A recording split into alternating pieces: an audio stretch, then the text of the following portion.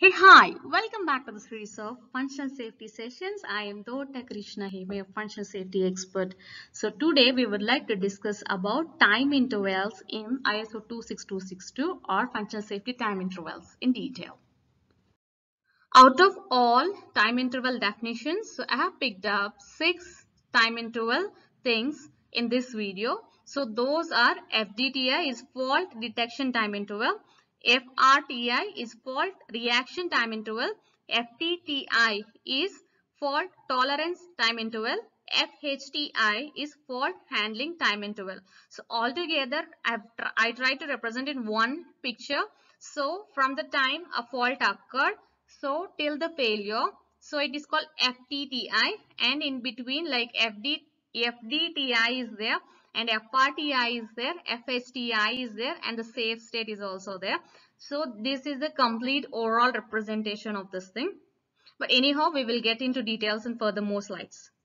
FTTI is fault tolerance time interval. So here is a representation of FTTI without safety mechanism. A fault occurred and it resulted in failure. So the time interval in between the fault occurrence and the failure or the hazardous event is called as FTTI. So what is the relationship between FDTI, FRTI and FHTI? Here is the diagram which represents the relationship between them. But however, so we can have a description here like FDTI is fault detection time interval. So this is a time which is taken for the detection of fault. So here we will conduct series of diagnostic tests. So till we find out a fault. So that means the summation of time intervals of all these diagnostic tests or the cycles of diagnostic tests conducted to detect fault. So what is FRTI is it is a time in between the detection of fault and the entering of safe state transition. So this is fault reaction time interval. So FHTI is the summation of FDTI and FRTI, which is fault handling time interval.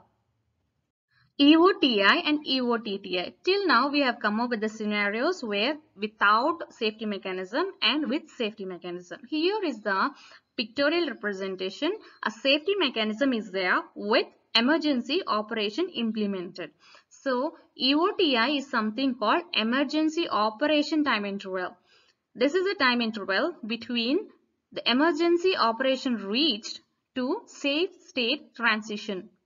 And EOTTI is nothing but the summation of EOTI and safe state together.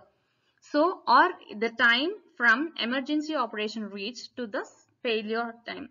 So, hope you got the time interval definitions from functional safety. So, if you like this concept, click on the like button. If you want further more automotive videos, subscribe to my channel. Thank you.